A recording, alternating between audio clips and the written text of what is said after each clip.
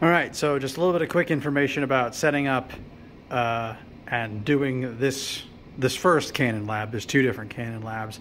For this one, every table needs one cannon, and I always bolt or clamp the cannon to a specific corner and then have it fire in a specific pattern towards the floor. I've written up on the board the firing angle for each table, the chart from the perspective of the wall with the door in it. Every group fires from a cannon bolted on one of their corners onto a plank of wood on the floor. They should always have a plank of wood on the floor so that the marbles don't dent the floor, they dent the plank of wood instead. And I just left up here the corners of the table where I always put the cannons.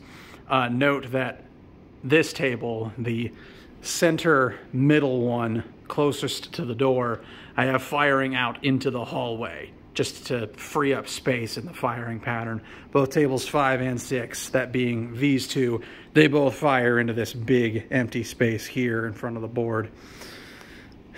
So I've left that there. I just find that to be the best pattern so that everyone is firing into a people-free zone. And cannon bolted in place looking in that specific direction, and then when it fires,